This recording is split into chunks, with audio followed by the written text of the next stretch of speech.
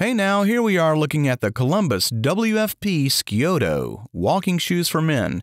Everyday sneakers and extra comfortable shoe. Actually, they're for men and women. They just changed the numbers of the sizes. But this is the Scioto or Scioto X3 model. Comes in this nice hefty box with a picture of the Columbus, Ohio skyline. Open the box and you see all this stuff. You get some extras in there, extra insoles and extra shoelaces. Inside the box, there's this document here, and once again, it's the Columbus WFP Scioto X3. I don't know what WFP means, but anyway, they want you to know that the lining is single-layer mesh cloth with high-density foam. That's for comfort. Shoelaces, polyester round shoelace. I think that just means that they're more sturdy than a flat shoelace.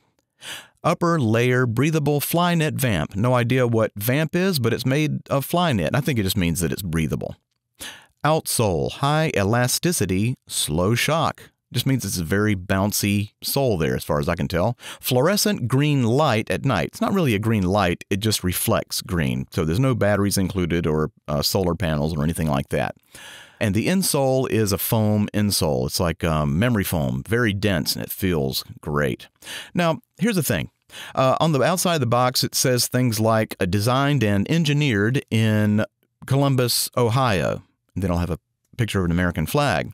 And here we see that there's an extra American flag. Anyways, just more emphasis on that it is something that's made in America. But the words that we all know and love and understand, made in America, are never used. So that's kind of unusual to me. It just kept saying things like designed and engineered in Columbus, Ohio, or born in Columbus, Ohio. Anyway, so on the inside is another document here. And the Columbus WFP shoes are physiological wonder shoes. Unique sole for shock absorbers and maximum comfort. As you can see from the little icon on the right there, it's from multiple layers. This is supposed to give you a feeling of a sense of walking barefoot. In my opinion, it feels better than walking barefoot, and I do love walking barefoot. Smooth and natural, efficient movement in walking and standing. And it's got these, the icon there on the right is arrows going left and right. I think it just means it's very level. The inner sole with perfect support and foot fit. Self-explanatory. There's the forward models that you can get there. I was really tempted to get those red shoes, but I opted for the blue and white. But of course, the most important things are, other than how they look, is the most important thing is how they feel. Now, my wife said, oh, they're good-looking shoes when I first took them out of the box. And they are. I think they are. But they're really comfortable.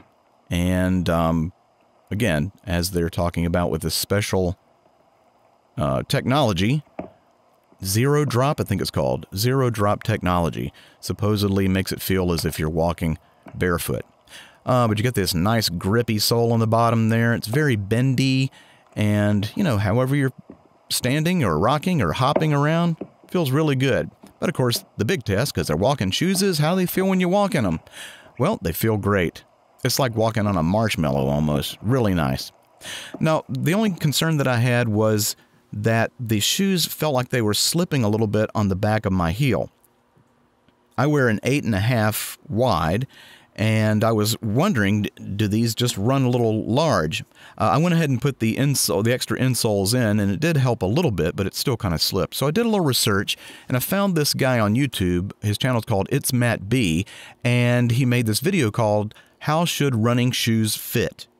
And these aren't running shoes, but they are walking shoes, and walking is slow running in a sense. I do suggest that you check it out. There's no particular product that he's talking about. It's just talking about how your running and or walking shoes should fit. So check that out. And other than that little bit of slippage there, my opinion is that these are good looking and really comfortable shoes. So I'm going to give them 5 stars, and I won't change my mind unless they just fall apart.